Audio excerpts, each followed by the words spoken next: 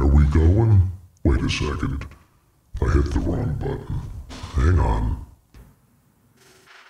Okay, nope, that's not it. Hang on.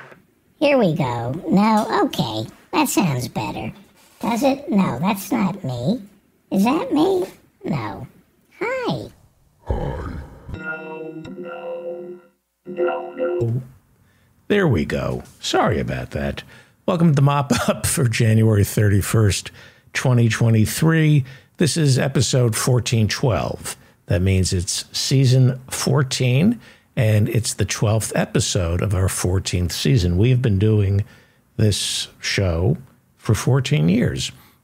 And if you could do me a favor, please pay attention to how we number these shows. It will make it easier for me to drop new episodes in the middle of the week, which is where I think we're heading going into this new year.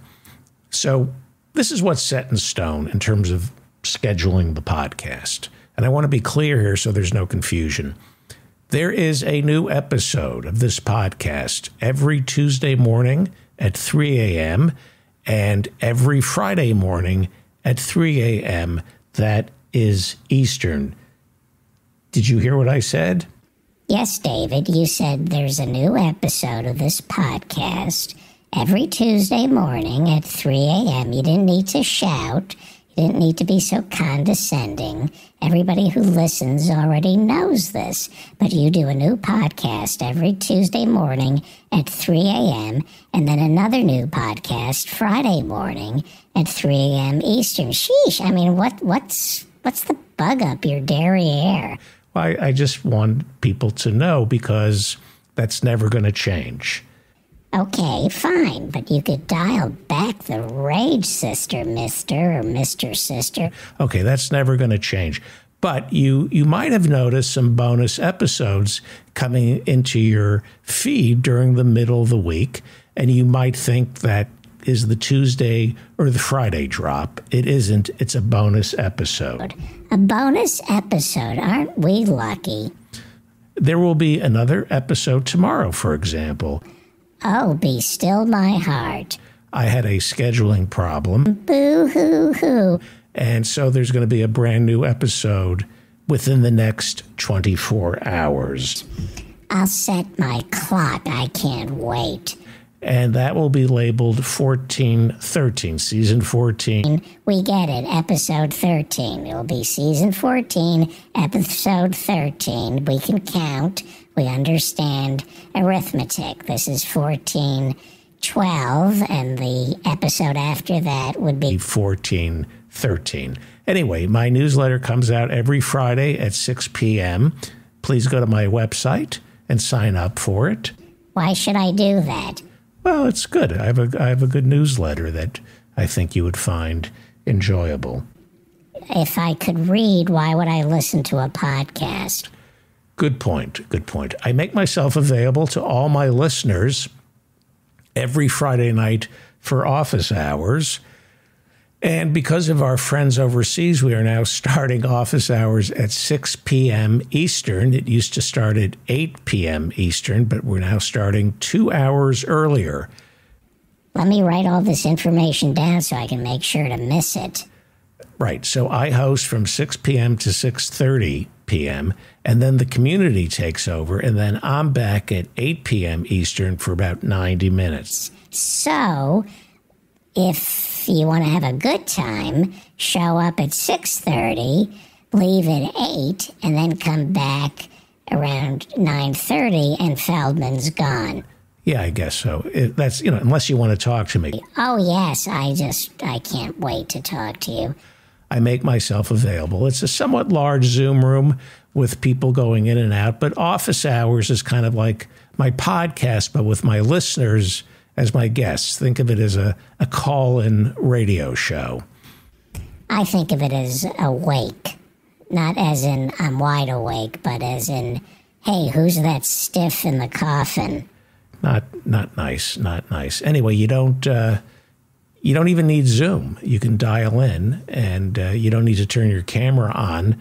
Maybe you should consider turning your camera off, Feldman, and your microphone. Some people, as I said, don't use Zoom. They just phone in. You don't need Zoom to participate. When you get the link, it gives you some dial-in information, and we can talk about whatever you want. Why don't we talk about getting a new host of this show?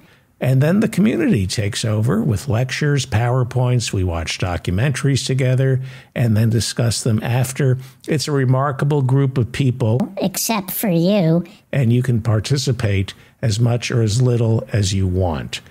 Most people lurk. They keep their camera and microphone off and just listen. Please come. Okay, today's show. Finally, when are we going to get to the show? Who's on today's show? Funny you should ask. It's the Professors and Mary Ann. Ooh, I love them. Featuring Professor Mary Ann Cummings. She's a particle physicist from over at the Fermi Lab, right? And Parks Commissioner for Aurora, Illinois. Did you know that Aurora, Illinois is the second largest city in Illinois? Yes, I did know that. And do you know what the first largest, the number one largest city in Illinois is? Uranus. It's Chicago. Then Professor Ann Lee is also with us. She writes for the Daily Kos. Her handle is Annie Lee. Professor Jonathan Bick teaches The Twilight Zone and Star Trek at office hours. And Professor Adnan Husain is chairman of the religion department at Queen's University in Kingston, Ontario. He also hosts the Mujlis podcast and Guerrilla History. All of them are part of the Professors and Mary Ann. How do you get these people to come on your show? Do you have, like, pictures of them with doing things to a donkey? No, they like me. No, you have pictures of them doing something with a donkey. Nobody likes you. Joe in Norway is our chef, and you can't see him. We do that for the Zoom room and our YouTube viewers. Why don't you do the same with your face?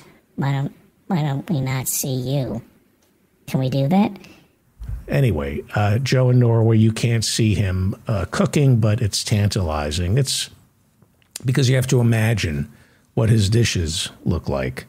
I wish I could imagine what you look like, Feldman. I think it would be less stomach churning.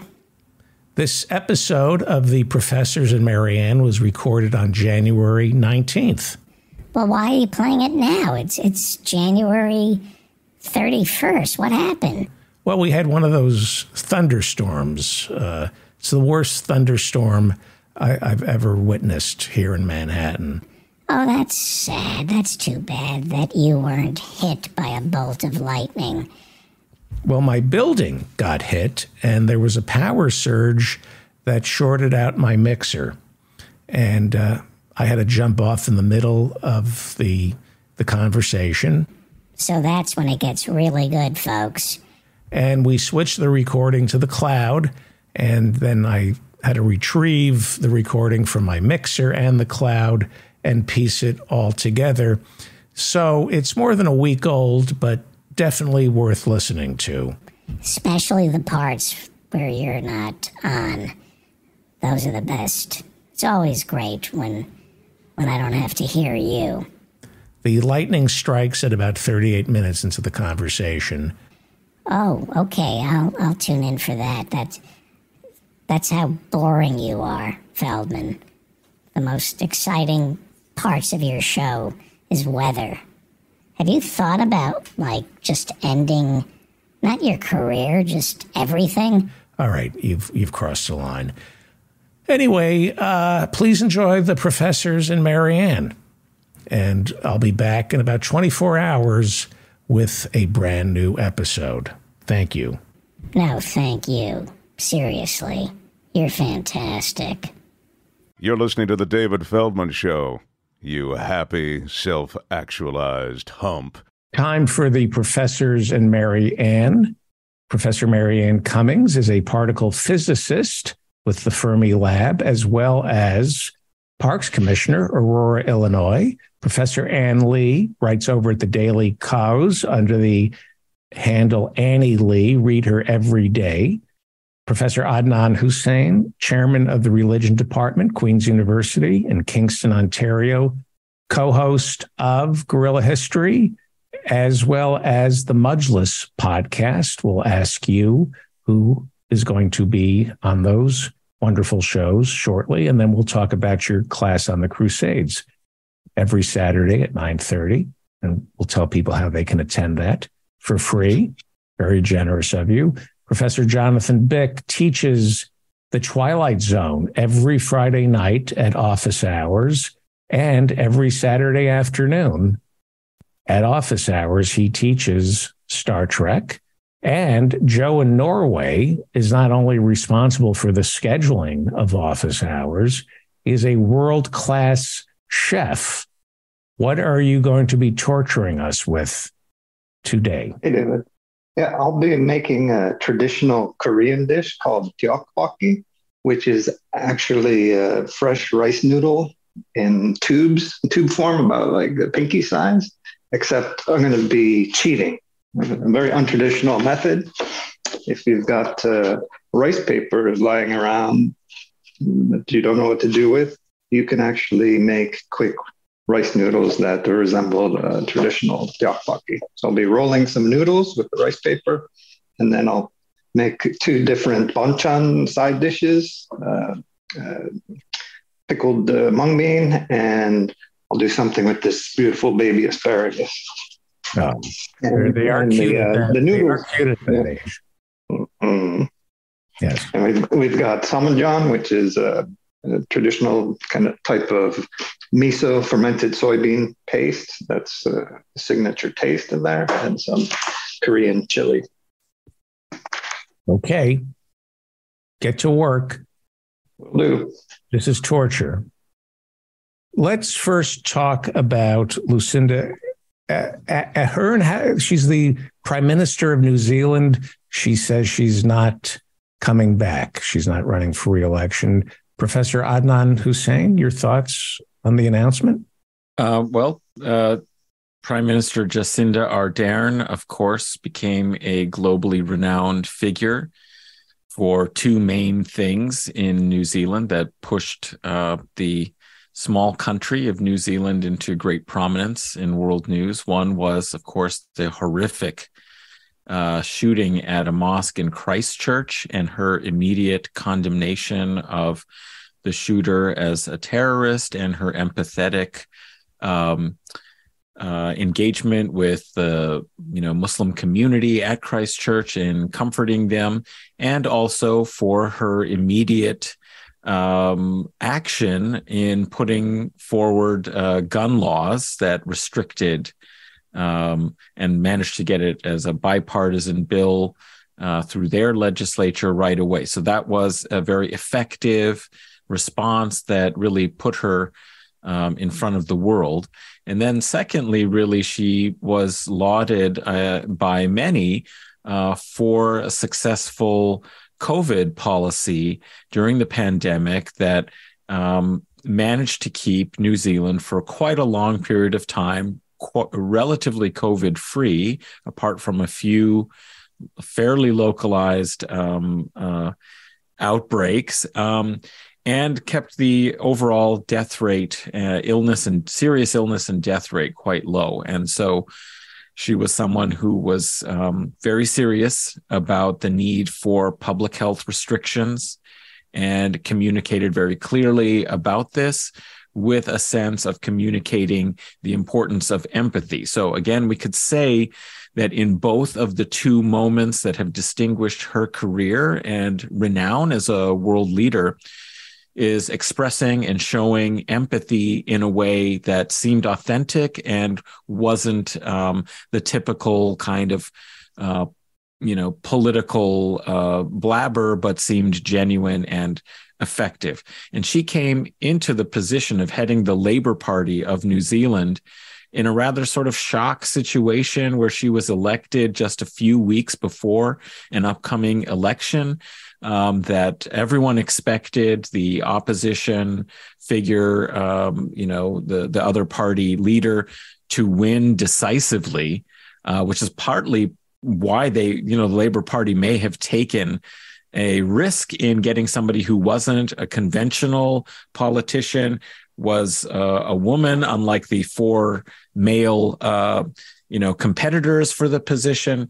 And as it happens, she managed to win a close victory, but nonetheless a victory that shocked everyone in New Zealand.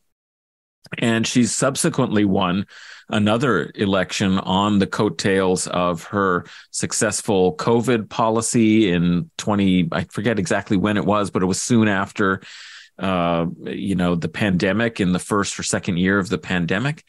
But subsequent to that, she has faced a lot of pushback from right-wing forces that, if you recall, a year ago had a major protest on the lawn of Parliament that turned violent, and where many participating in this kind of riotous situation called for the execution of the prime minister.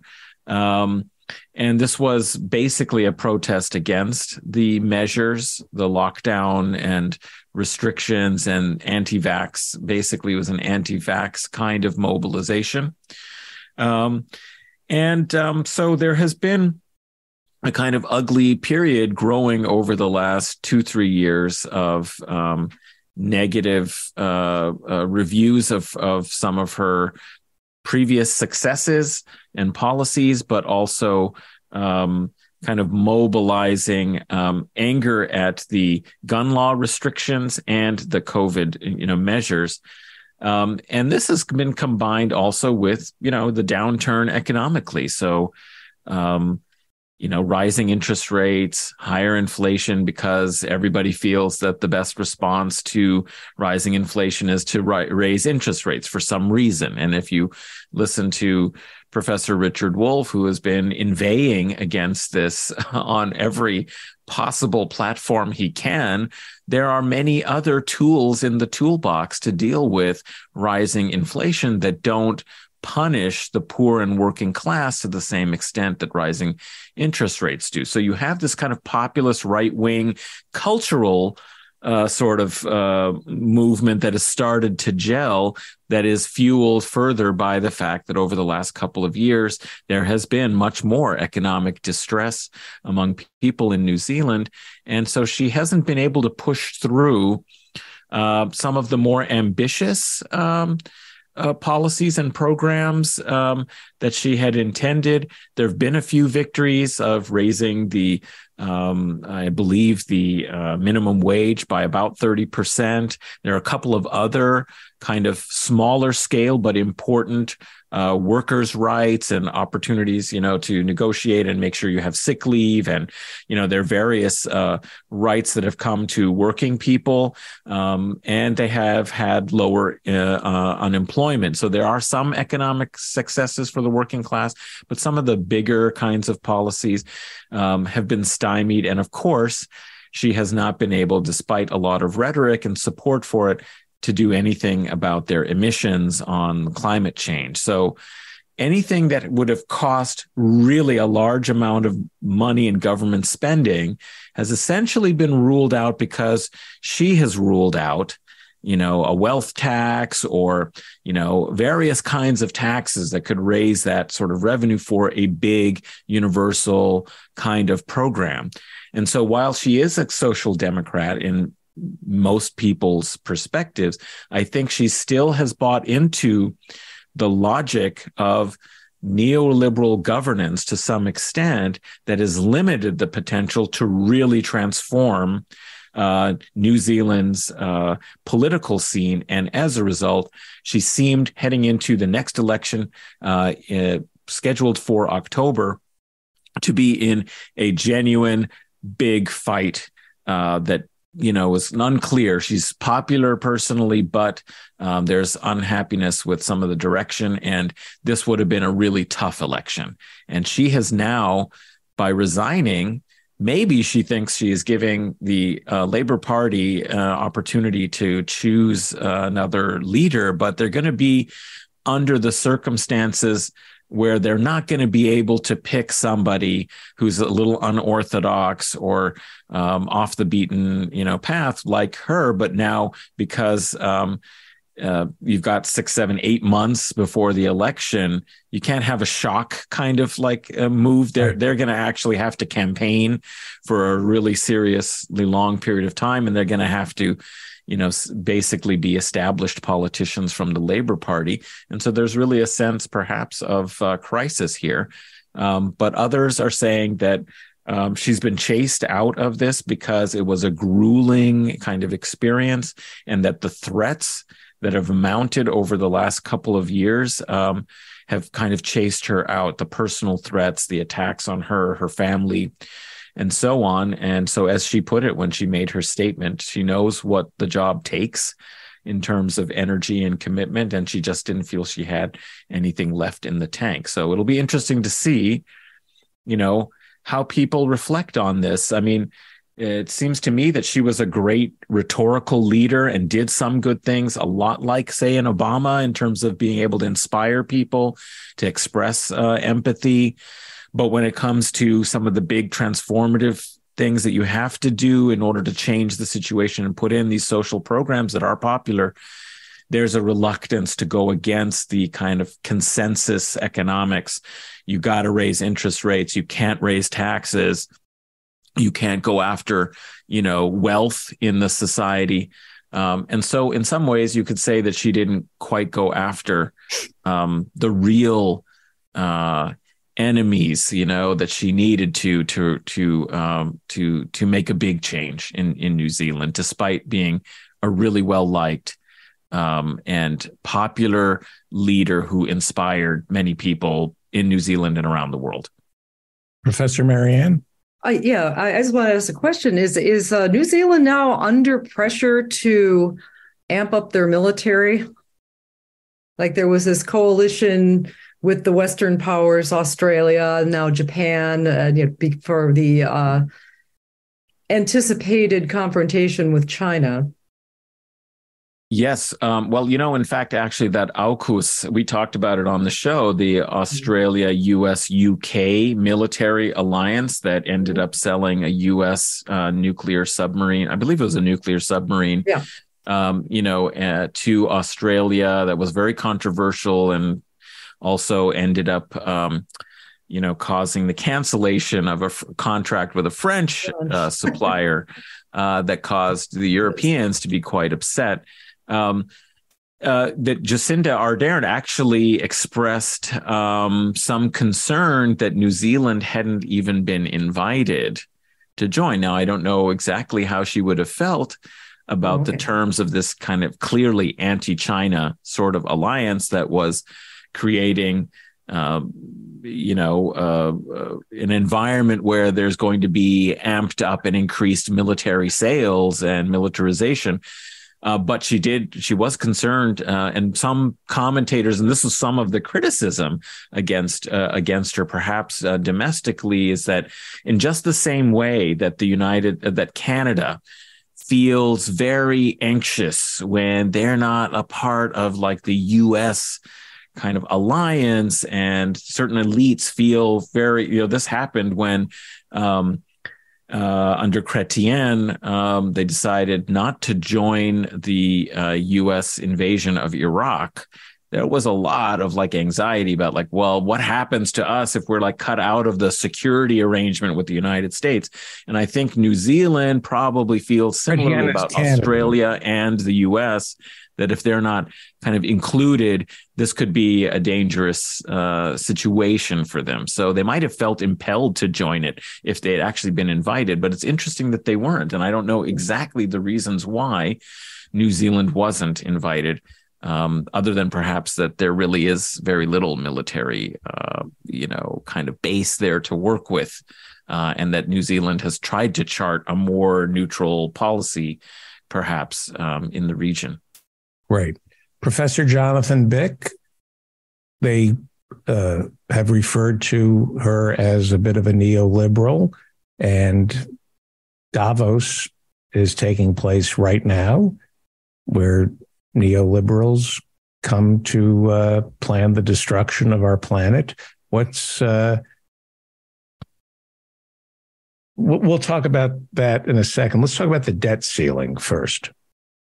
All right. Well, I just so happens that the gentleman that I wanted to focus on was in Davos when he made this statement. And that'd be Senator Joe Manchin, who said in an interview on Fox Business that we have a debt problem. And he argued that members of both parties should work together for a solution. And he singled out Social Security, even though the program can't, by law, add to long-term deficits. Social Security is funded primarily by a payroll tax. We borrow from Social Security, right? Don't we? Yeah, yeah. So, it's a ridiculous premise to start with, but what the Republicans want to cut Social Security. That is a prime objective, and Medicare, by the way. The two most important programs that the federal government provides to American citizens.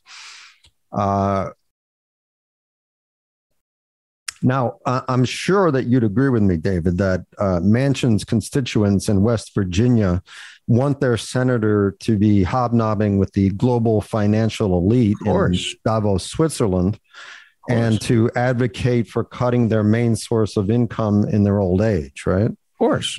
Yeah, that's what they're looking for. Well, that's what he's doing. And now, he did say he opposed privatizing Social Security, saying that such proposals, quote, scare the bejesus out of people, which it should. But he said we should be able to solidify it so the people who have worked and earned it know what they're going to get.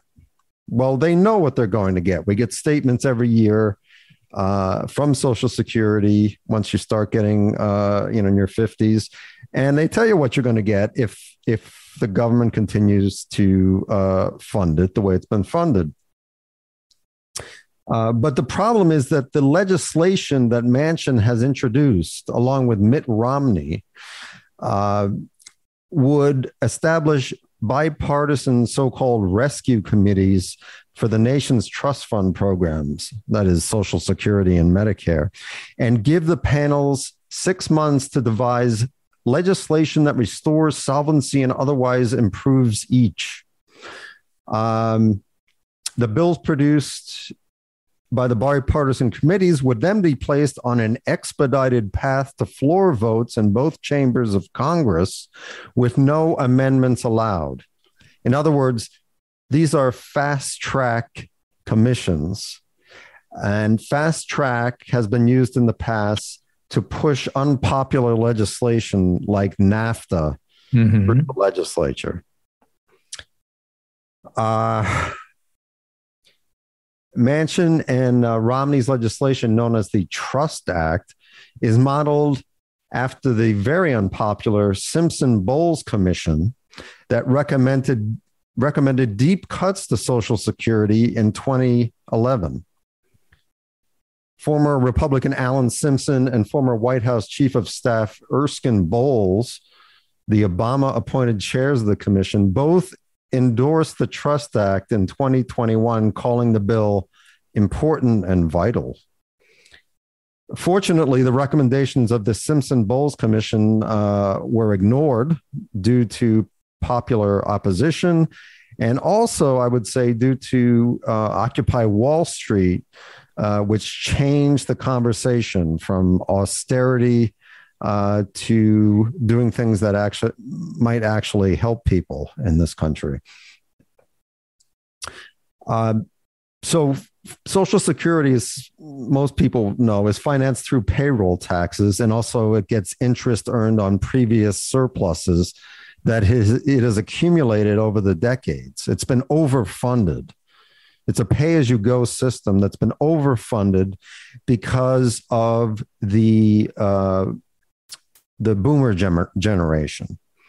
Because there's essentially a large group cohort going through the Social Security system, and that's disruptive to the pay-as-you-go structure. So they created this trust fund for Social Security and beefed it up in the 1980s.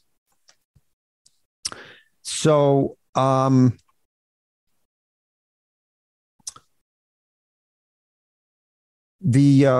in his Fox News business interview on Wednesday, Manchin said his legislation could be used to secure a debt ceiling agreement with House Republicans, who have threatened repeatedly to use the borrowing limit as leverage to push for Social Security cuts.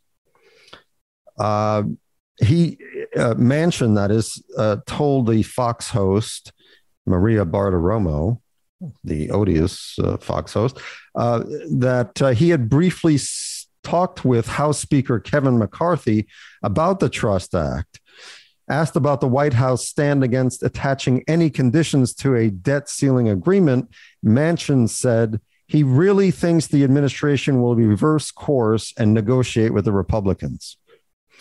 Because previously, Biden said he would not negotiate with the Republicans regarding Social Security or Medicare. And we got to make sure that he doesn't, right? We got to put pressure on Biden and the Democrats to make sure that they do not negotiate with the Republicans to harm Social Security or Medicare.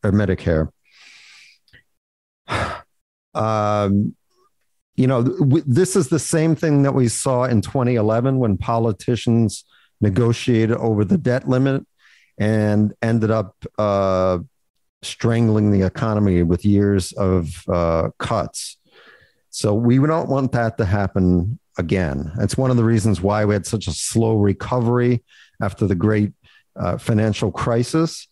We don't want to have that again. There's already signs that the economy is slowing and would not be a good thing.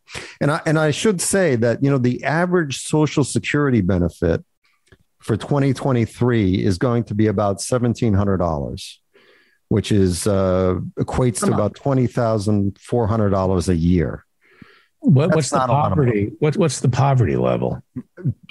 The poverty level for an individual is just under 20,000.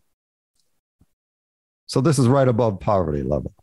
And to generate $20,000 a year, if they got rid of Social Security, particularly for younger people, you would need $500,000 in safe investments to generate that kind of return. If you invested in CDs or treasury notes at today's interest rates, you would get about $20,000 if you had $500,000. Most people don't have $500,000 when they go into retirement. In fact, the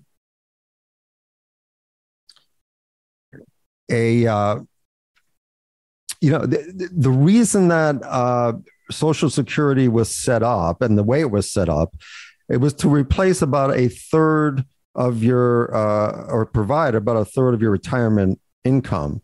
It was called the three-legged stool. So in addition to Social Security, you were supposed to have a private pension and personal savings. Well, private pensions have been disappearing in this country. According to the Bureau of Labor Statistics, about 22% of full-time private industry workers get a defined pension benefit, which compares to 42% in 1990. So it's been about halved in that time. And it's going down because employers have said, why should we have to provide pensions? We'll just give them, 401ks and they can take responsibility on their own.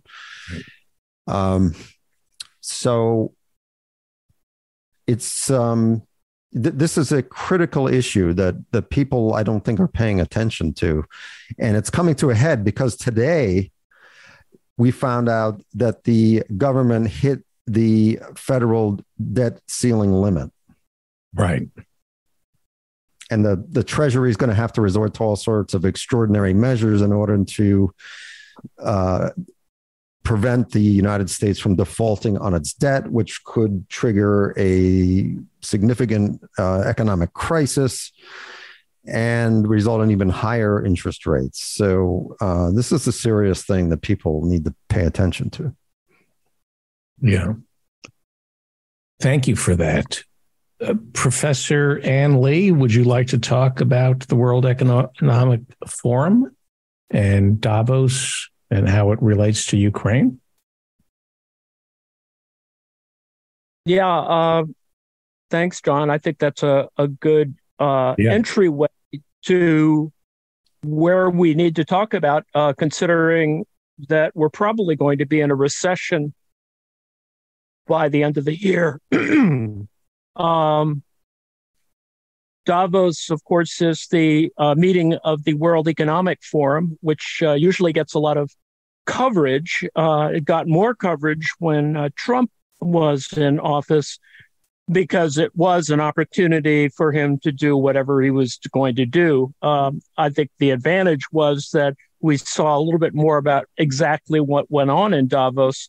There's very little coverage in American media on Davos, which is quite interesting at the current moment, other than an occasional mention that President Zelensky made a talk there. And this is against the background of Ukraine's interior minister being killed in a helicopter crash. Did he show up? Was he in person or did it via video? Oh, I think he videoed in. I think originally the plan was for him physically to be there, but I think the helicopter crash really changed, I think, the nature of that, because essentially it wiped out the top tier of the Interior Ministry, which was doing a lot of coordinating rescue efforts and stuff. So anyway, Davos usually is a lightning rod for protests, and it's probably one of the worst times. The projection that WEF has suggested, it was seconded by the head of the IMF, not the Impossible Mission Force, but the International Monetary Fund, which really is suggesting something about kind of America's position. And there's a pretty good article in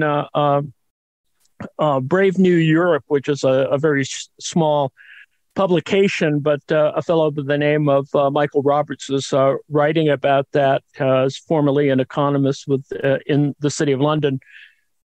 Generally, the key points are that, world economic growth has slowed since the 1990s. Poverty has not been reduced for some 4 billion people on the planet, while inequality has risen. And these all track along with some of the ways in which the U.S. economy, it's unfortunate, but the way the U.S. economy was organized, Reagan.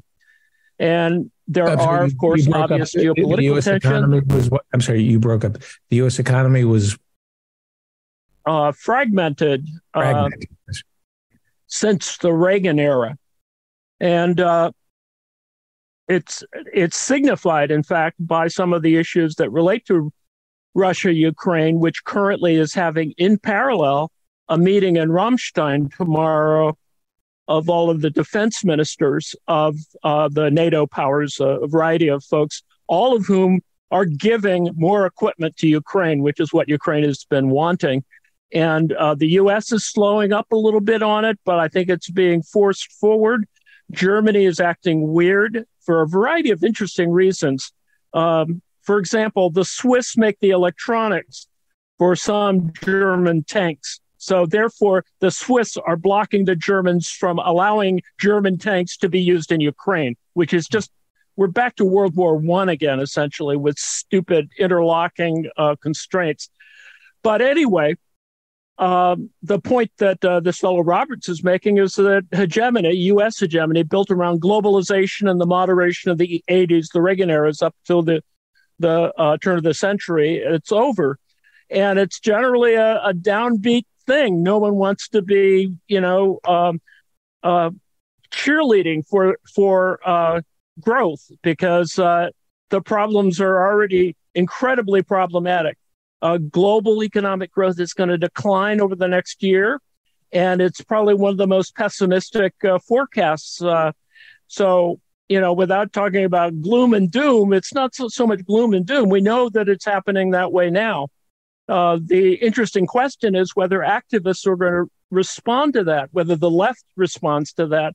And the current buzzword, it's a buzzword I don't use, and I actually haven't read it that far, but it's interesting. I think probably the neoliberals have played with it, is the idea of a polycrisis, that is interlocking multiple crises. That is, you have inflation and slump coming up, you have both the climate and pandemic, environmental crises, and then, of course, the obvious geopolitical, war and international division, which is in Ukraine now, but probably could leak over to Taiwan.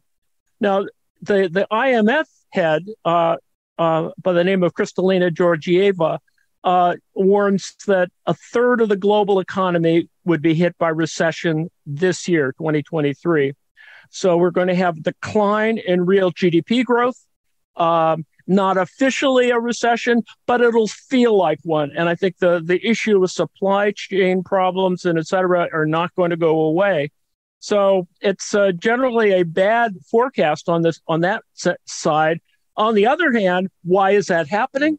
Well, it's because the rich got richer and the poor got shafted. And this is not unusual for the last 50 years or so. But the reality, of course, is that global wealth is getting towards 500 trillion. And global wealth rose of almost 10% in 2021. And it's far above the annual, sort of 6%, which is generally what it's been since 2000. And then if you exclude currency movements, global wealth grew by about 10 to 12%. Now, the problem, of course, is that none of this gets distributed. And this rise is, on the one hand, a good thing. On the other hand, it's not trickling down. It's due to rising property prices and credit-fueled stock market. A boom in the stock market, which, as we know from the Trump era, that's all they yacked about.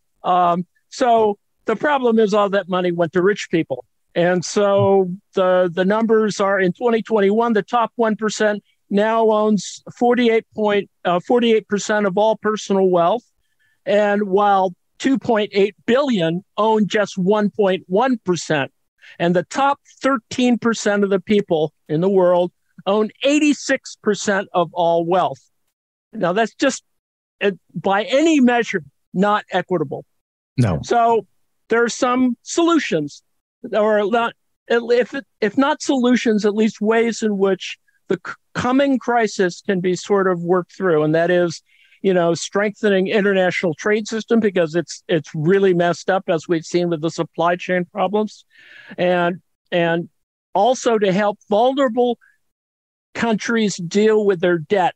And nothing is being helped by the Ukraine war, because it's going to be ugly, the post-war period, whenever that happens. And then, of course, climate action, which is happening. And so, on the one hand, you could say, wow, this is hopeful sign, right direction, economic integration that brings peace and property to all. And the rest is just, arm waving and people making deals. I think Jared Kushner went to Davos, is in Davos right now. So these are the kinds of problems that we're currently confronting, not easily solved. And the last thing I want to talk about is Christopher Rufo, who... It's Florida. Amazing. You're going to talk about Florida, right? Yeah, not that can I get a reaction? Oh, sure. Go ahead. Yeah. Before we leave Switzerland and go to Florida, would anybody like to comment on Davos? Yeah, I'd like to ask Professor Ann. I mean, how relevant is the WEF going to be in the next 10 to 20 years? I mean, one of the things that Lula did after he was sworn in was reiterate his support of BRICS, which is like half the world's population at least, and growing. Russia, India. India, China, and I believe South Africa. South Africa. And there are many countries like Iran that are wanting to join. And they seem to have a very different model than, military bases all over the planet. And, the other question is anybody in the WEF even questioning because the problems of, supply chains, wealth inequality, pollution, exploitation, these are all deep problems of capitalism. And is anyone at the WEF even politely suggesting that people may have to start changing their fundamentally dearly held beliefs about capitalism being able to solve our current problems? Right. Yeah, just to respond, we're still in kind of war Keynesianism, and I don't think we're leaving that. The whole issue of literally 9 to 12 countries donating weapons to Ukraine is also because at the back end, the United States has promised to backfill all of the equipment that is going to Ukraine. In other words, you're going to get transfers of American tanks and missile systems and a whole bunch of other things. They're going to backfill all the equipment that's leaving European country inventories to go to Ukraine. And the bet is, of course, that Ukraine, will be probably one of the most well-armed countries in the world by the end of the war, whatever that might be. But that's a reality. At the end of every war we've had, almost, whatever military we fought with wound up being a huge major power wherever it was. Right. That's pretty much the same game. Right. I want to turn to Ukraine in a second, but Professor Adnan Husain had Noam Chomsky on the Guerrilla History podcast, and that was the first time I heard the term war Keynesianism. Yeah, explain what that is briefly, please. Well, I think it's people may be familiar with the prime the pump. Hear me? We're getting thunderstorm. Hang on for 1 second.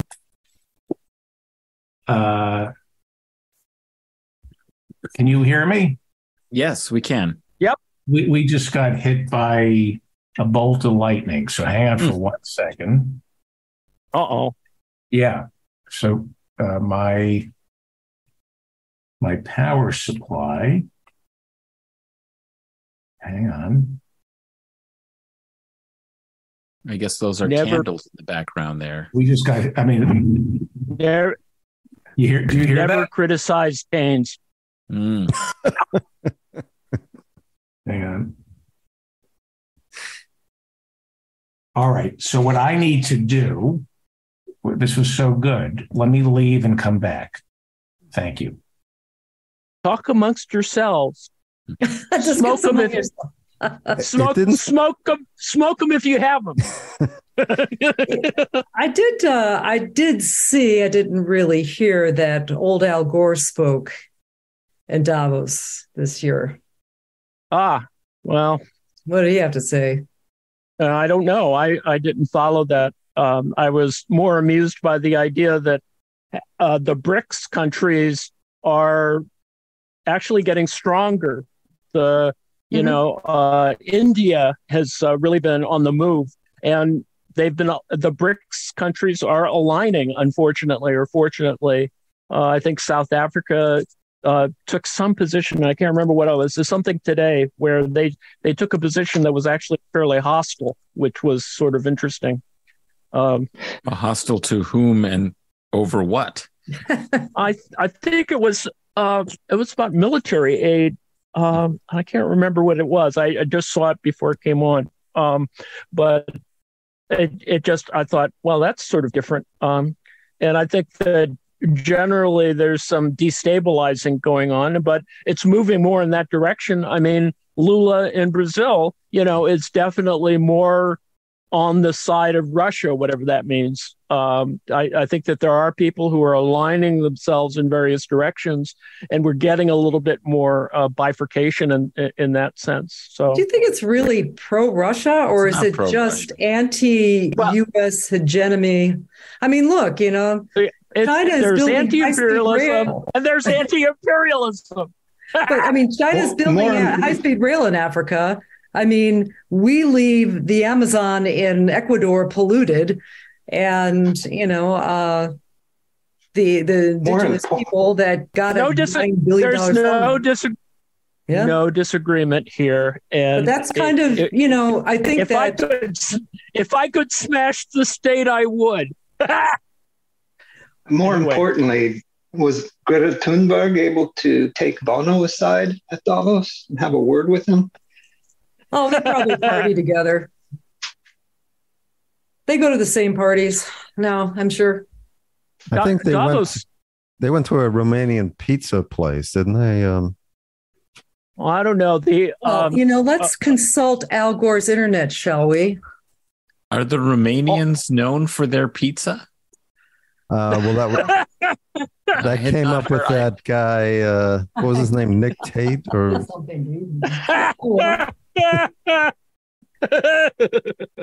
ladies and gentlemen, my mother.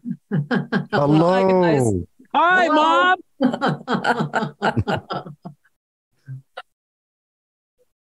So you're in the Detroit area. Yeah, Michigan. yeah. Fantastic. Mm-hmm. Yeah. Well, I mean, I think if we wanted to be precise, Lula called for peace. Mm-hmm. Okay, so now it seems that calls for peace are inevitably characterized as being pro-Russia for some reason. So I think he was fairly careful with his remarks, and it certainly did not come out on anybody's side exactly, but actually called for negotiations, a peace, and for the parties to find common ground to end the conflict, he said. That's what he wished for. And that he's further added, in Brazil, we have a tradition of defending the integrity of nations, and we're going to talk to whoever is possible for peace. So I think he's saying essentially that you can't be in favor of Russia's invasion, but on the other hand, you also need to look for solutions that would bring peace and stability and resolve this conflict. So I wouldn't say that he came out as sort of a pro-Russian, but he came out in favor of peace. Wasn't that his big push? I mean, he was one of the initiators of this, I guess you would call it like an economic union or economic coalition. Not exactly. Of the BRICS. Yes. Yeah. I mean, it happened because of him, I mean, not just because of him, but he was one of the principal figures, and it was formed during his presidency. And you pointed out, I think, a really good point there, Marianne, about how many other countries also would like to join. I know Turkey has expressed interest in joining. Saudi Arabia has expressed interest in joining. Okay, so we are seeing something like a major realignment that is really being caused more by the insistence on the United States that you have to join in their sanctions regimes, in their so-called rules-based order. And, many other countries would like to have the option to trade with and have negotiations and positive relations with a variety of countries, and are less concerned about polarizing the world into these camps. So that's just going to be something the U.S. discovers, is that, it seems to be able to have much of a hold on Europe, at least in its relationship to Russia. But even that grip is weakening when it comes to European countries and their desired trade relations and diplomatic relations with China. So, why is Olaf Scholz showing up in Beijing, the only foreign leader in the post-COVID period from the West? to have gone. In fact, actually, of any leader, really. I mean, I think he's among the first to have visited and have had talks. And I think it's because they're looking for a way to try and maintain some kind of trade relationship for integration of Europe and Asia. I mean, it's just normal. Well, and there was better integration before, with all due respect to Trump. I mean, essentially trying to take apart, dismantle multilateral relations with badly configured pseudo tariff wars was really created a huge problem. If you had 4 years of that kind of stupidity, we're still digging out of that. I mean, it is of course symptomatic of other problems like the pandemic, et cetera. But the fact is, and this is a problem with Biden, he's not taking enough leadership in that area. But, it got really screwed up by Trump. I mean, things just did not go the way they were supposed to. So they should have gone and probably would have gone, even though we've all been annoyed with Hillary in charge. I think it would have moved more towards multilateral, some kind of this alignment wouldn't be quite so extreme. I think that's what we're getting right now. And, Belt and Road has made it's proceeded in a very positive direction. And I think that's actually a very good, ultimately it's always a good thing. And, fits in general with what Obama tried to move international relations into, that is an Indo-Pacific sort of construction, which I think is much better. I think that's really better for the international order and also for the global economy. But I don't know. This is we're still in a really bad place, and I agree that the war should end quicker. The problem, of course, is I think Putin is not in a good place. He's just not in a good place. He's things are desperate. The knives are beginning to come out. Oh, I don't know, Professor N. I think that is one perspective. There are other perspectives on that. Whose knives are coming out? Well, I don't know. Coming out Prigozhin in Ukraine. No. If Prigozhin, gets a little bit more power in the whatever it is, this Siloviki elite kind of gains even more power, there'll be something will happen. I don't know. We'll see. Otherwise, just more people are going to die. I mean, I just think all of these, it's just awful, needless deaths that, are just going to get worse because there's going to be a major offensive, whether it's Russia's offensive or a Ukrainian counteroffensive. A lot more people are going to die by the summer. America's not doing a good job.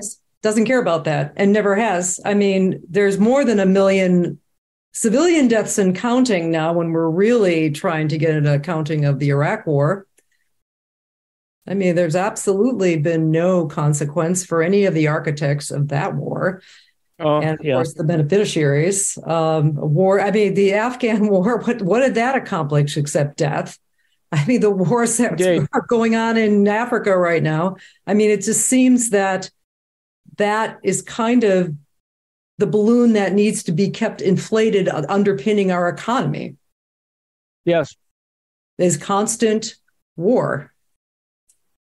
And that's what we were talking about with the military Keynesianism. I don't know if David is going to come back or when he's going to come back, but that is the thread that we were talking about, is the way in which the United States economy and the vast majority of its government spending, which floats its economy, is in the military, industrial, and security and surveillance apparatus, and industries. And that is the particular technological and economic advantage that the United States has. It doesn't have it any longer in a lot of other areas of manufacturing because so much has been actually offshored to places like China that it is now competing with in a more geopolitical and strategic way. But this is a sort of fake and false, problem, it seems to me, since in reality, there's so much interdependence between, certainly over the last 20, 30 years. And it doesn't seem like China is interested in a dramatic change in that interdependence. Can you hear me? But it's the United States that is, Yes, could hear you, Yes, David. we can. We had a thunderstorm, and it completely blew out it's never happened. My soundboard completely got blown out. Is it working? I mean, I think are you so. back up and working? Yeah. Do you mind talking? Yeah. No. No, we were, Do we mind? All right. Let me see. I'm recording here, and thankfully we're recording In the okay. cloud. Sorry about that. So everybody can hear No me, problem. correct? Yeah, we can. Yes. Okay. So you were talking about Keynesian military, correct? Yeah, military Keynesianism, Right. which I also was introduced to the term by Noam Chomsky in his recent book with Vijay Prashad, The Withdrawal. And it was sort of a review of many of his ideas and his work over the last 30, 40, 50 years. And this idea of military Keynesianism, people, of course, are familiar with John Maynard Keynes, the important economist whose theories about, priming the pump and creating demand through government spending in order to get out of a recession or a depression were very important in lifting the United States out of the depression. And were implemented by FDR's administration. But of course, the largest aspect of government spending during that period that did also have a real dramatic effect on the U.S. economy was World War II and the production of armaments and supplying them. Even before the United States got involved in the war, it was supplying and provisioning Britain. And it carried on after that with having the most powerful military and all of the interests around its production have continued to receive a lot of government largesse. And his point, Noam Chomsky's point, is that you could characterize the current U.S. economy and imperial system as being built around a military Keynesianism. So it's not just public spending in a variety of ways and social programs and full employment in infrastructure projects and all of the things that were so important in the New Deal and in that era under FDR, but it is specifically spending directed to the military industrial complex and all of its allied industries that form basically the structure of the U.S. economy. Right. So what I'd like to do is let's do Professor Lee's update on Ukraine, and then come back later to talk about Florida. Is that okay, Professor Lee? Oh, that's fine. That's fine. So, Professor Ann Lee writes a nightly update on the war in Ukraine. We're coming up almost on a year, right? Yes, we are. Very soon.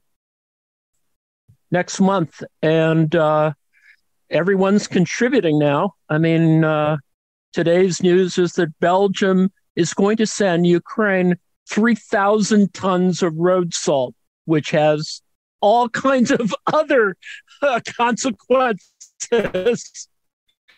But there's a big meeting in Ramstein tomorrow of the Allied military leaders, and it's going to be a lot of agreement in parallel with Davos about transferring a lot of equipment from a bunch of countries. I mean, Latvia, Estonia, they're giving up actually fairly large portions of their military hardware to Ukraine.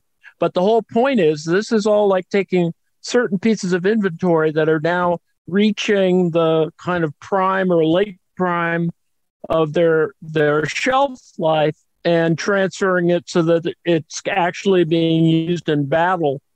So, it's a boon for not only American military Keynesianism, but EU military Keynesianism. So, for example, a significant number of French mobile howitzers, and that may not seem like it's important, but most of the battles of Ukraine have been artillery barrages. And so a significant amount of French mobile howitzers are going to Ukraine. I know that seems relatively trivial on the one hand. On the other hand, that is where all the damage and all the deaths are coming, is by artillery bombardment rather than cruise missiles. Although almost 50 people have died from that one cruise missile strike in Dnipro, and it wasn't helped by the helicopter crash. So what's coming up is Ukraine still wants more weapons. People are still getting bombarded every day. Air raid sirens are going off, and the losses are somewhere, and no one has an accurate measure of 200,000 some odd people may have died in this war. We don't really know.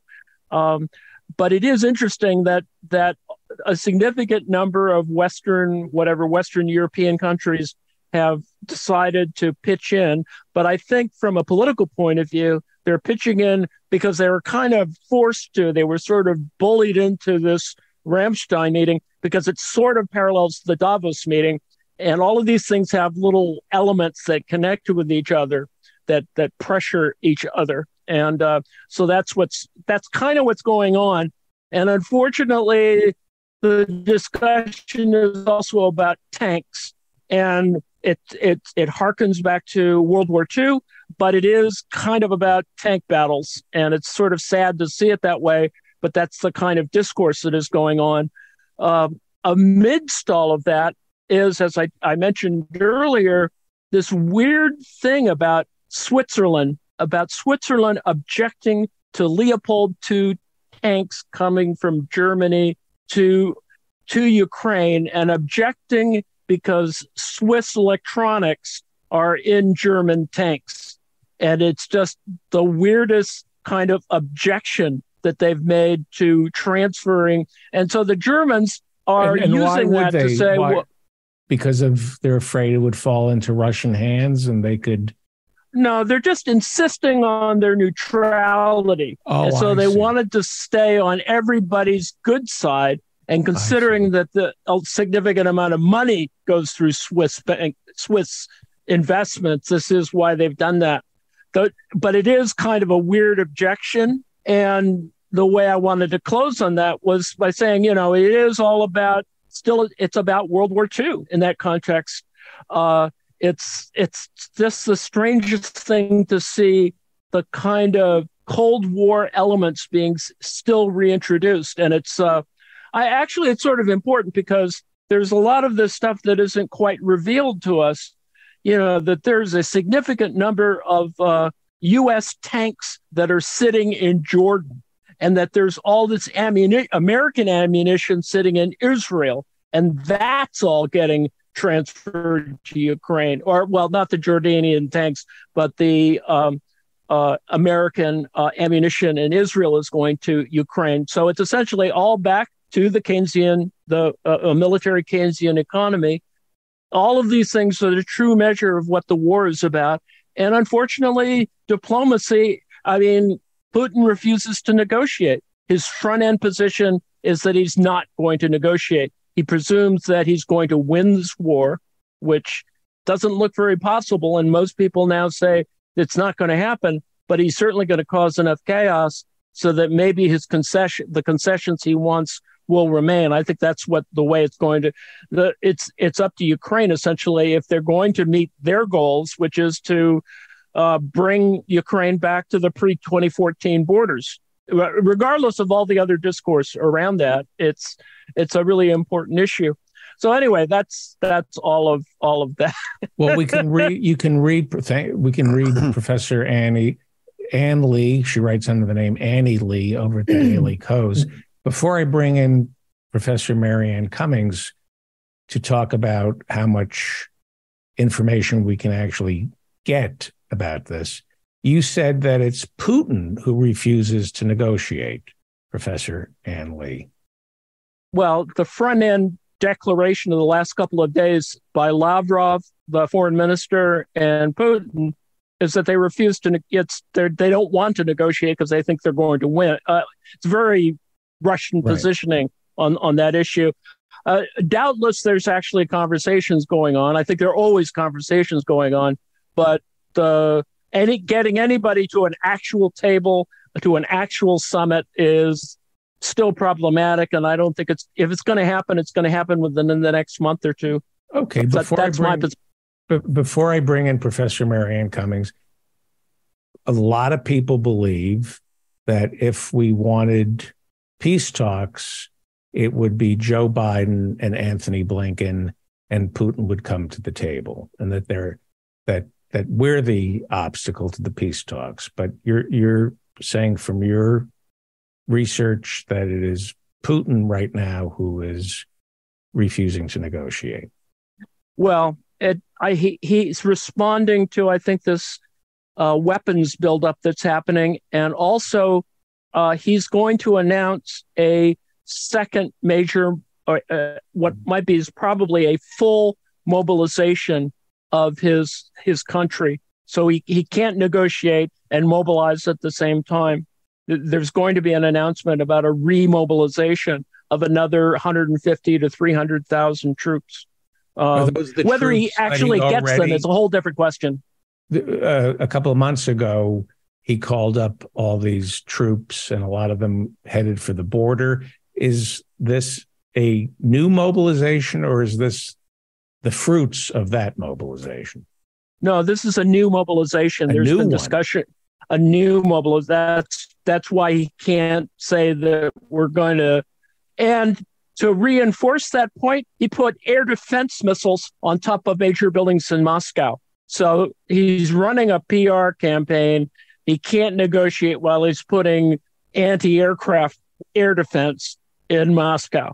Even though there's no threat of anything happening, this is all, PR, but it's kind of interesting to see that happening. Okay. Professor Marianne, you wanted to talk about how difficult it is to find out what's really going on. Well, I kind of remember Colin Powell speaking in front of the UN. And I was literally screaming at my friend's house. I had my laptop on my lap, watching this TV. Anybody with a laptop and any reasonable knowledge of the situation could have debunked every goddamn lie he said in real time. And nothing from our press. I mean, it was eerie. And this, we're talking almost 20 years ago, right? Eerie. How people who really should have known better did not speak up. They were afraid to, because when you get this kind of pro-war fever, it's like Professor Ann says, with our allies, we're going to war, where Ukraine is going to win this, you're going to help us. And it's really hard when you've got that momentum going to really buck against that. Now, many of the things that became my go-to sites for information were people who were brave enough and knowledgeable enough to, refute everything that was going on at the time. One of them was Consortium News, which still remains to this day a place that I go to for people who are not afraid to, the kind of thing you can't say on ABC nightly news, unless you were Peter Jennings on occasion. The other one was Moon of Alabama. Noam Chomsky praised that. He used to go to that site quite a bit. We don't know who the guy is that runs it, except that his first name is Bernard, but they were getting stuff right. He's obviously connected to the military. They were getting stuff right.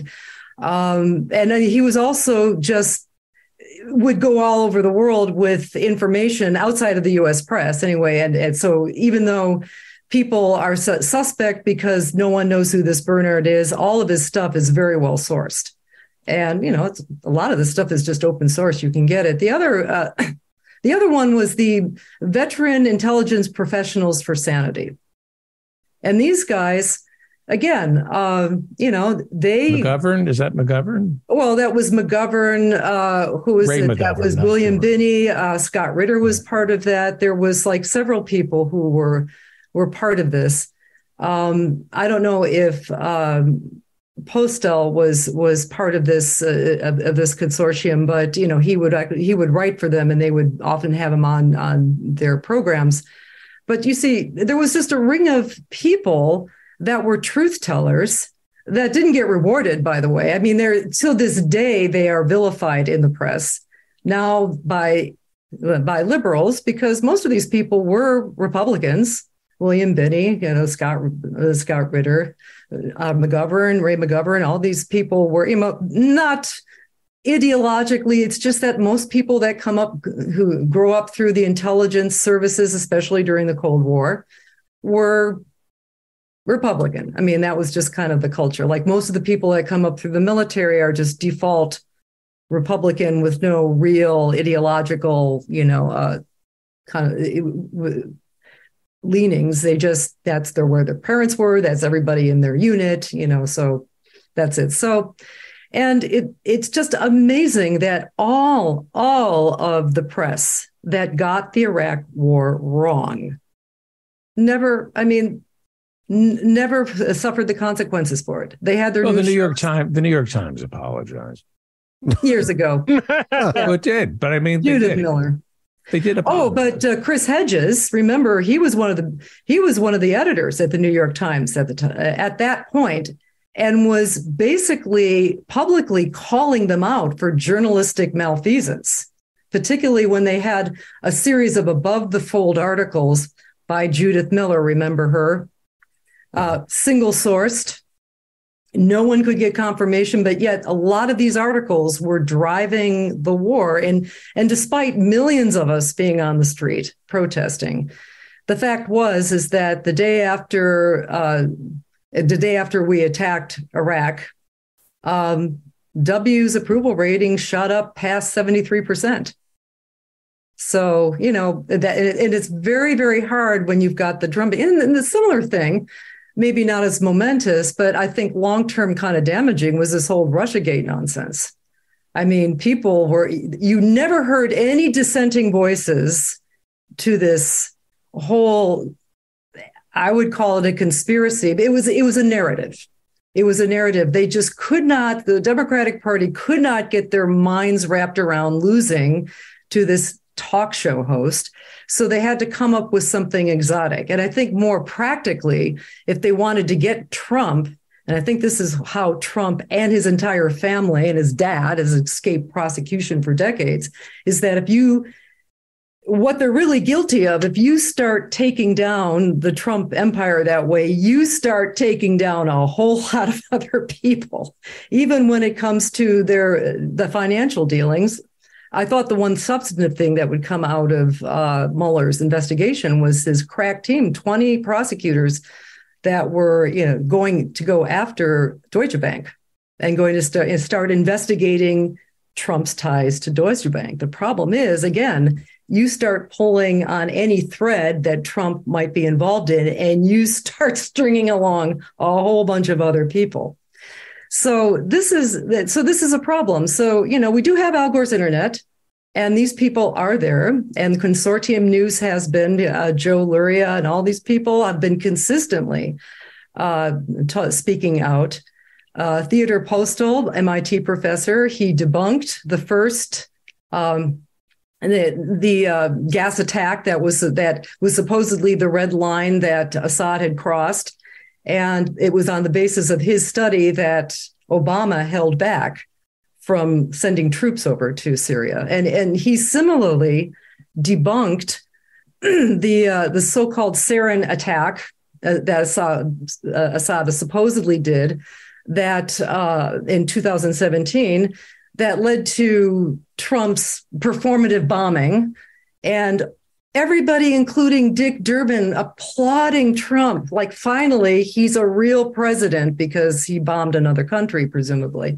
Now, Theodore Postal gets in there, and like he did back in 2013, his crew analyzed the situation, and there was a paper, and I even have the paper right here, Computational Forensic Analysis of the Chemical Weapons Attack at Khan Shikun on April 4th, 2017.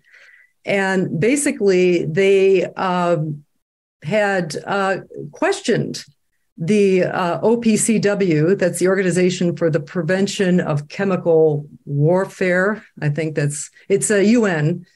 And because that investigation had concluded that the Assad regime had used sarin. Well, there's been a subsequent the shakedown of that report. It turns out people like Robert Fisk, Aaron Mate, other reporters at the BBC have, investigated this. It was a real scandal that initial report, the initial report by the OPCW had concluded that no, he hadn't done it. These were the scientists and the people who understood these kind of the forensics people who understood this kind of thing.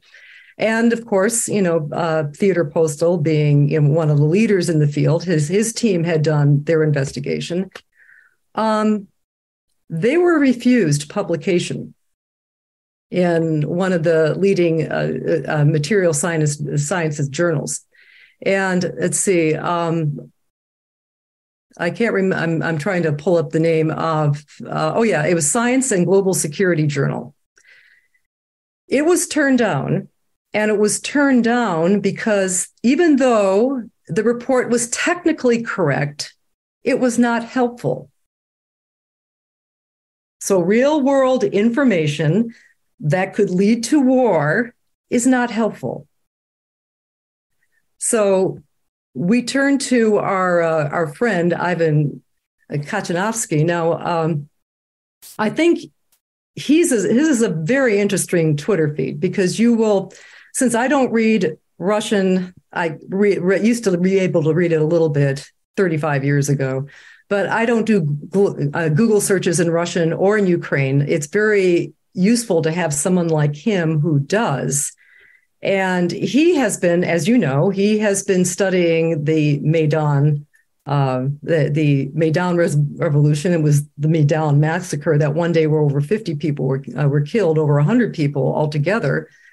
There's been a trial of those policemen who were accused of shooting in Kiev this past year. It's been going on. They've been accused of shooting, the policemen accused of shooting the Maidan protesters.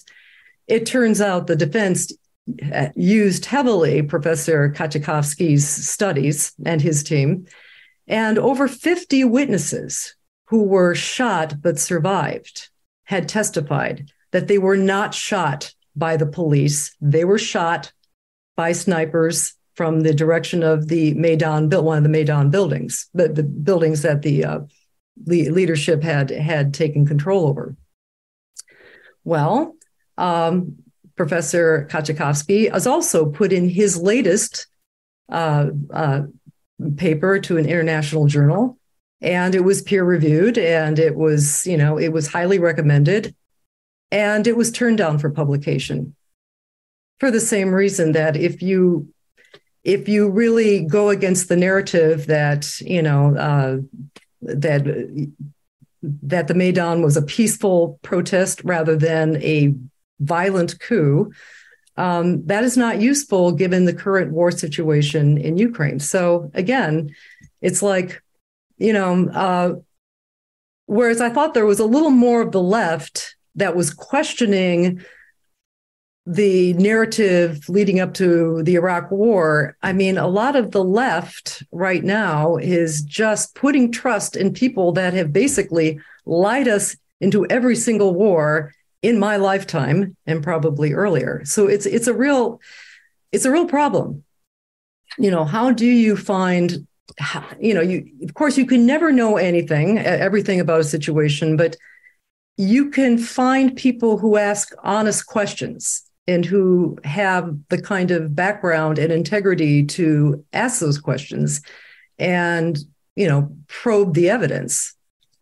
And there's so precious few in our media right now. And, so I guess, and that's why I find myself, getting into big arguments with friends and getting everybody pissed off. It's like, hey, I'm sorry. It was the same way during the Iraq War, and less serious, but I bring up the whole Russiagate nonsense because even though there are aspects of it that were quite amusing, like the memes on Facebook and Twitter that were supposedly swung the election, that was pretty much debunked in the Washington Post, and Jacobin writes about that.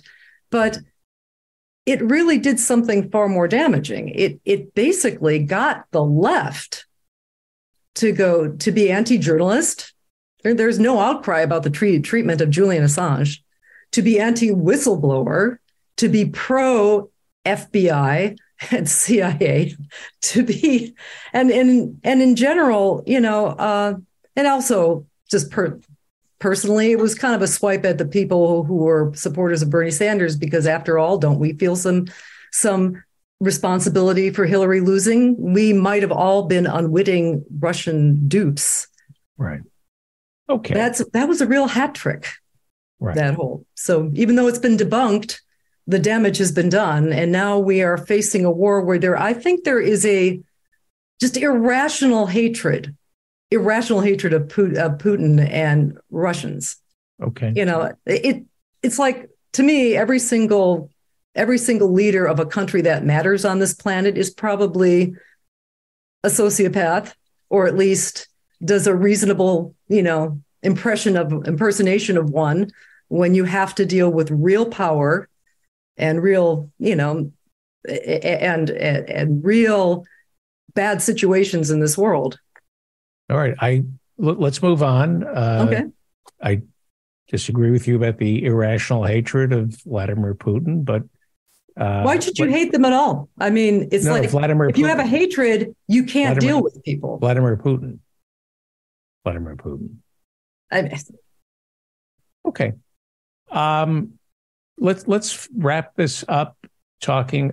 Professor Husain, you have your hand raised. Oh, just quickly on that.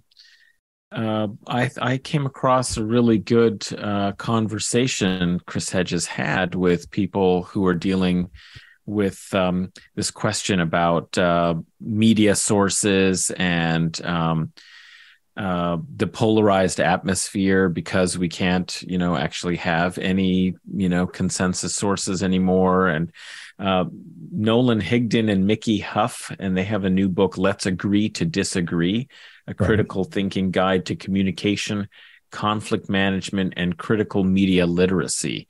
And it was actually quite a good conversation about how to navigate this environment. And I would recommend we try and get them. Yeah, we had that Mickey might be Huff on the show. Good conversation. Yeah, but agree. Just about this Putin thing is that Putin is being pushed. He's not just making these decisions on his own. I mean, the Communist Party and all of the other opposition parties to Putin all agreed and thought that the taking of Crimea was absolutely necessary and important. And of course, the further right wing nationalists, extreme Russian nationalists, were pushing him at that time to go much further than just taking Crimea, but to take the steps that he now has taken 8 years later. And he has suffered quite a lot of criticism from those sorts of forces, that he was soft, constantly looking for diplomacy and making these kind of overtures and talking about the problem without really marshaling Russia's kind of aggressive military might to solve the problem, because they believed that the West couldn't be trusted and had no intention of, that all they want to do is keep the great Russian nation down, etc. And now, with what has happened and with the things Merkel said, And, they now can say, well, look, the Minsk Accords were a hoax and that the Western leaders were lying. And so the question about diplomacy is, who do we trust now, since they negotiated and we negotiated in good faith? But now, it's clear that Merkel is admitting that it was just a mechanism to delay the end, to delay making any real commitments and allow the arming and training of Ukraine. And now the Moon of Alabama suggests that might not be correct, and that, Merkel is kind of making this ex post facto to justify, the fact that she had been willing to negotiate before and guarantee the Minsk Accords. But Poroshenko said the same thing. That, this was great. It gave us the opportunity to, prepare for 8 years. And Francois Hollande recently, who was the other Western leader, from France, he was prime minister at the time of France, recently said, also essentially confirming that they didn't have any intention of really carrying out the Minsk Accords and that there were ulterior motives. So I also think maybe there's some making up of history and shaping it to fit the new position. But you have several people who were there, who are at least exonerating themselves in this particular fashion, which all makes it a credible claim from the Russian perspective that the West has no good faith negotiations. And who exactly at this point is asking Putin to negotiate from? Is there a U.S. official, a senior U.S. official in the State Department or in the Biden administration that is seriously saying, let's have negotiations and here's what we propose to meet and so on? No. So when, people say that Putin is refusing, negotiations, who exactly is offering negotiations? What kind of is it a meaningful statement to say that when in fact we have had, in March and April, evidence of genuine negotiations that were taking place and that were derailed by Britain and the United States. So I just find some of the discussion about it that's happening in the mainstream media just very incredible. I would say that that we're never going to get to any real pressure on our leaders to move to negotiation if we keep emphasizing the kind of points about Putin is a madman. Maybe he is, but the point is that we're not going to make any progress if we allow a personalization of Russia's invasion as the, megalomaniacal decision of one man. That belies the realities of the Russian political situation. We have to take that into account so that we know that, just removing Putin is not really going to solve any of this problem, because the problem has been built up over the course of several decades of policy decisions that have created this condition. And now it's very difficult to get out of it. And we're certainly not going to get out of it by making this a comic book of villains and heroes. I think that's just a recipe for disaster, more bloodshed, and more plunging of the whole world into economic recession. I mean, there's got to be a different path. And it's really disturbing that there is no real voices on the left, certainly among the elected left, that are representing a movement to push for peaceful resolution. And if I could just add to that, recently I've read that the Biden administration is now entertaining the idea of assisting Ukraine in taking back Crimea. Should this happen, this would be so unacceptable for Putin, and I would imagine many in Russia, that who knows what he would do, how he would react. This is an escalation of this war that I think is extremely dangerous.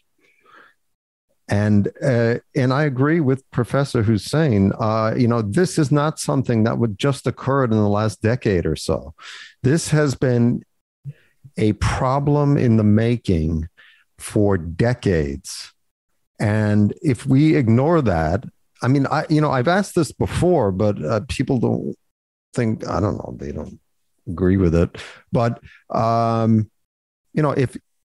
if Canada had an election and China intervened in Canada to help overthrow the elected leader of Canada, and then, well, the argument is that Putin has been interfering in Western elections. Hide that buff Bernie, rainbow Bernie meme. I mean, come on. We've been interfering in Europe since forever, right? Yeah. And we excluded Russia from NATO.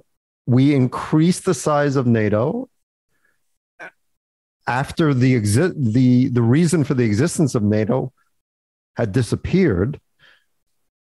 And people are saying it's unreasonable for Russia to think that NATO would ever be a threat to it. Is it?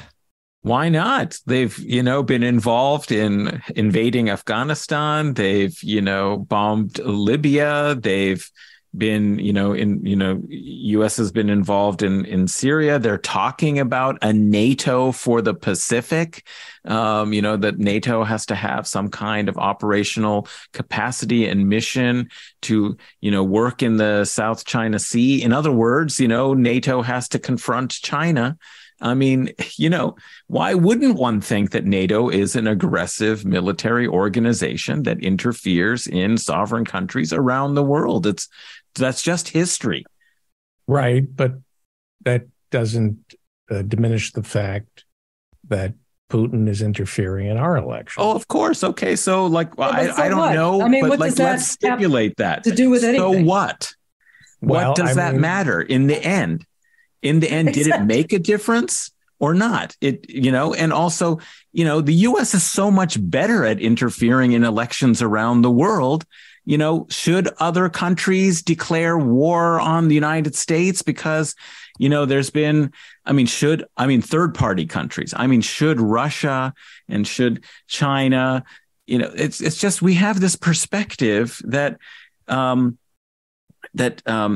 exaggerates anything that happens to us or that matters to us without any understanding of what happens to others and what matters to others. I mean, there's no way that we can engage effectively in the world if we don't accept some sense of proportion and reciprocity, that things look differently to, others. And we have to take that into account. Otherwise, you make very bad decisions. And that's what I'm talking about here, is that the U.S. has been making bad decisions and is continuing to do so. And it's putting everybody in peril, Ukrainians, Russians, the world. I mean, I just think that we have to get some sense. I mean, that's why it's very important to read not only the sites that Marianne is pointing out, but there are some news aggregators in English and so on that try and talk about the press in other parts of the world. That's so important because we get such a skewed sort of view when we talk about the international community. Usually we're talking about the G7. We're talking about the wealthiest economies, but a small part of the world. And we say, well, the international community has decided. There are 180 countries, 190 countries in the UN, and there are also, BRICS and many, important economies. They have a say too. India and China, these two countries are, 3 billion people and emerging as massive powers. They don't want to be pressed into the U.S. kind of rules-based order. All these sanctions, we just did for Guerrilla History a recording on sanctions against China. And there's something interesting about the Switzerland case that Anne was mentioning. The world's, kind of production system is so integrated that anything really complex is going to have components from all over. Very few things are sourced and produced in one country. And so what it means is that, trade, when the U.S. imposes these sanctions and says that no U.S. business, can provide components for, something happening in Iran, for example, et cetera, it really puts a stranglehold on enormous network of companies trying to, make things, sell things, and so on. In just the same way that Switzerland makes a component for the, German military and can exercise some kind of leverage over the supply chain and production. This is how the U.S. sanctions work on China. They're using the fact that there are Chinese companies that do business with Iran as a basis for sanctioning those companies, like the whole Huawei case that happened, where the U.S. asked Canada to, arrest this, Chinese Huawei executive who was visiting in Canada, and created a huge storm diplomatically, and where Canada felt rather exposed, having to take the brunt of ire diplomatically and geopolitically from China because of this act that they'd been pushed to do on behalf of the U.S., because the U.S. claimed Huawei was doing business with Iran, was selling phones or doing something, in Iran. This is not a way to manage a global economy unless military Keynesianism is the only advantage and the only real structure that you have. And so that's what we're seeing, is that this dysfunction that creates chaos, disorder, disruption around the world is a sacrifice of the rest of the world for the sake of a very few around whom, who have captured our government and who are receiving the principal benefit of the largesse of U.S. military spending for its, kind of imperial designs, in the world. This is not a recipe for a sustainable planet, for a sustainable world. We've got to be working against it. Great. Okay. Well, let's end on something cheerful. This is a fascinating conversation. Something upbeat. Ron DeSantis and he's helping academia. He's tackling some problems in Florida's state schools. Professor Ann Lee, give us something cheerful. I know that Professor Marianne Cummings was telling us that the hole in the ozone is filling in, and so Ron DeSantis is doing the Lord's work for academia. Oh, and indeed he is, David. Ron DeSantis, because he likes putting cronies in place, or at least punishing those who resist him in Florida, and he has a little bit of control as governor over appointing regents or members of boards of trustees. He decided to make Christopher F. Rufo one of the key figures in the entire discourse of attacks on critical race theory, on attacks on LGBTQ discourse and disciplines in education.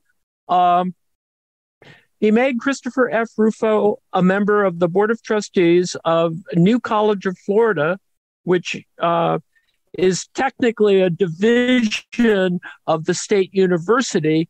But it's a special school. Why is it a special school?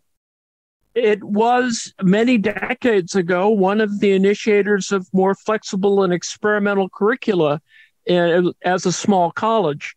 There was an experimental small college movement that had places like Evergreen State and a variety of other places that were sort of collected during a period of more interesting and I think more evocative times in education. On the other hand, it's hippie bashing. But anyway,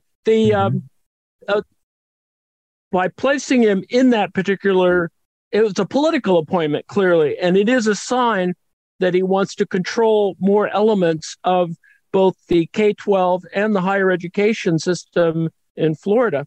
It's all just quite exciting in that sense. He wants people who go to college to get the same education that somebody who's homeschooled has gotten. Yeah. Well, it is fair that restricting people who get homeschooled, it's not fair that they get such a great education homeschooled.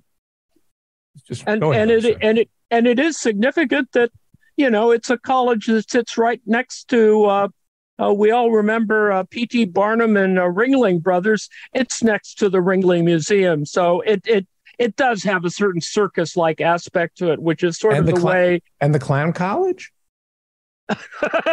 There is a Clown College there. Yes, I think there is a Clown College. That's correct. That's very appropriate for Governor DeSantis. So I know people who went to the it's Clown up big. So go ahead. I'm sorry. Yeah. No, carry on. Rufo wants to change it. Well, Rufo's not the provost or dean, but you can see that he will have a chilling effect, I think, on curriculum and activity. And, you know, you'll see people being positioned there as visiting professors, et cetera. This is an experience that we've seen at other schools in Florida, like with the Koch brothers contributing money to the University of Florida's at Florida State. I can never remember which one. And, you know, intervening in a variety of things. It's no different than that. A sort of a rightward shift. And of course, there's a recent article where one of the few people who actually taught an upper division, I think actually a graduate level course in critical race theory, will not teach it. He's a Black professor and will not teach it because he knows that this would endanger his ability to get tenure. Wow. There is, in fact, a chilling effect across academia in that context. And they're the party of the First Amendment. Right? Oh, indeed. Fantastic. Well, thank you, Professor Ann Lee. Read her every night over at the Daily Kos. Her handle is Annie Lee. Thank you, Professor Marianne Cummings, particle physicist, Fermi Lab, Parks Commissioner, Aurora, Illinois. Thank you, Professor Jonathan Bick. We'll see you Friday night at office hours for the Twilight Zone, and then Saturday for Star Trek. We have a 6 p.m. start for office hours to accommodate the Europeans. You see? They say Americans don't bend. Well, we've after a couple of years, we've heard the call, and we're doing an earlier start now for office hours. But we're still resisting the metric system, David. Yeah, absolutely. Yes. That's our exceptionalism. And Professor Adnan Husain hosts 2 podcasts, the Mudgeless podcast and Guerrilla History. Who's on the Mudgeless podcast? Former MA student who's working on labor in the Middle East. We'll be talking about the kafala system. Right. That episode should come out very soon. The kind of labor regime that operates in the Gulf and other parts of the Middle East. So we'll be talking a little bit about that. And on Guerrilla History, a really great episode. I strongly recommend. The guest, fascinating person, Jason Moore. And the topic is world ecology and the Capitalocene. We've heard of the Anthropocene, that is human intervention, through our various activities, human intervention in climate change. And he's put forward a different concept and a different dating of all of this that he calls the Capitalocene, that, coordinates it much more closely with the rise of forms of industrial capitalism. Amazing. So it's a great episode. Jason Moore, I really recommend it for people. Fantastic. Thank you all. It's a privilege to hear you talk and to listen to you. And it's fantastic. Let's go to Norway. Joe, what did you make? The middle dish looks very healthy, but it looks thick and it fills it looks like it could It looks like comfort food to me. What is that? This is like Korean macaroni and cheese, minus the gluten and minus the cheese. So it's a rice noodle basically cooked in a chili stock that reduces after you cook it a while. The starch in the rice noodles, which I made out of a bunch of rice papers that I had lying around, will thicken itself, and then I just add some scallion, coriander or cilantro, and black and white sesame seeds. And I think the presentation gets an A+. That looks like something you would see in a Martha Stewart magazine. Okay, what is that? This one is a blanched mung bean salad with kind of kombu vinaigrette and some chilies as well. So there's a salty, sweet, and sour. And the babies? Tell me about your babies. Yeah. Yes, these are quickly blanched baby asparagus tossed in a similar kind of. You took the babies and you put them in boiling water? And they are, after 1 minute, toss them in ice water bath, and then they maintain their crunch and color. This is a garlic baby asparagus salad, but the garlic's hanging out over here because I accidentally forgot to add it in there. I also blanched some Romana salad that I had lying around as well. Wow. I'm looking at Professors Bick and Marianne, and we're just like, wow. Appetit. We've got breakfast. All right. Thank you all. So I just wanted to point out on office hours, we've got, in addition to Adnan and Professor John, Falco will be giving a talk on Lutzroth and direct action against coal mining in Germany at 11 o'clock. And then we still have some openings at, 7, 8, or 12 o'clock and 1 a.m. And then early in the morning, I'll be falling down skiing if anybody wants to go cross-country skiing with me. A lot of us will be falling down drunk, so... And a number of film viewings as well, documentaries. Perfect. Thank you all.